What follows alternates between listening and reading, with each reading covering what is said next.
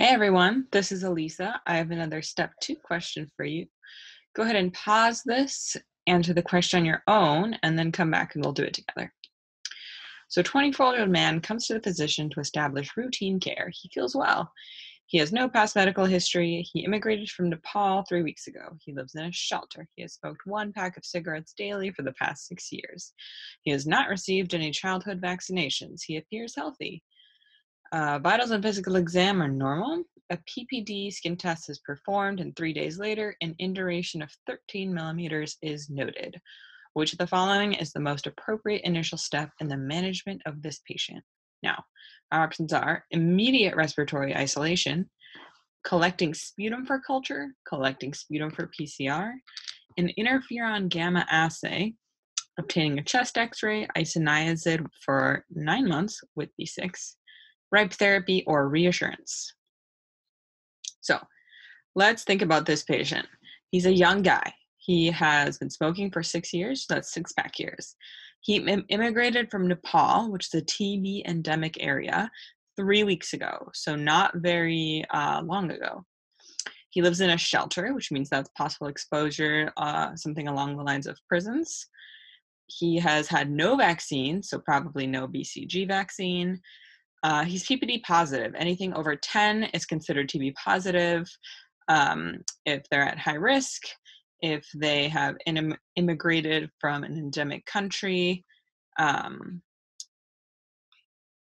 So our answers, the first one is immediate respiratory isolation. So this would be the answer if we confirmed the patient and he had active TB, or if he presented with coughing, fever, weight loss, chills, and then he had this test and the PPD was positive. Basically, you need some proof that this patient is needed to be in isolation. So it's probably not A. Second option is to collect sputum for culture. So culture is the gold standard for diagnosis of TB. However, this can take up to 6 weeks. And if a patient actually has TB, you don't want to wait 6 weeks. There's a faster test than a culture, and that test is PCR. So a PCR is quick and it gives quick results. So in 48 hours, you will know if a patient has TB. However, before you even do a PCR, there's another test that you want to think about. An interferon gamma release assay is a useful test and an alternative to PPD. However, a PPD was already performed on this patient, and he does not need to receive 2 diagnostic tests because this will not yield any additional information, and it will just kind of be a waste of resources and time at this point. The IGRA is preferred in children above 5 years of age,